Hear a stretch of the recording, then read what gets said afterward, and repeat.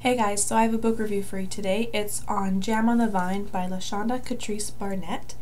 It's a historical fiction about African American family, and the timeline for it is 1897 to 1925.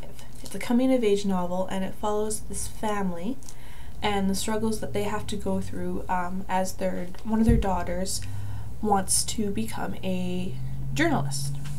It's a book that focuses mostly on the characters, and you want to know what happens to them next. It's not so much plot driven, although there is a pretty good plot.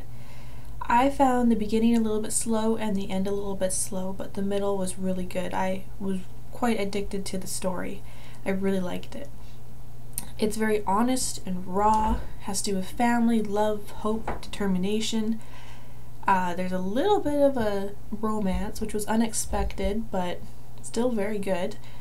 And the focus is definitely on determination of Ivo, one of the main characters.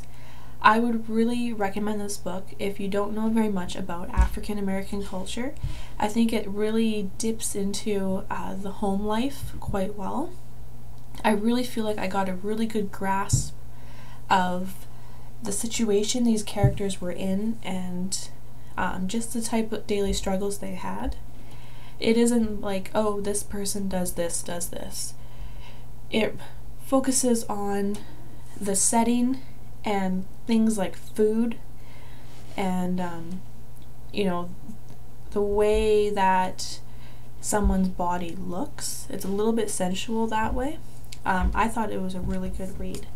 So I really recommend it. I gave it 5 out of 5 stars. And yeah, I know people are a little bit hesitant about historical fictions, but this is a good one. So you should check it out. Okay, thanks.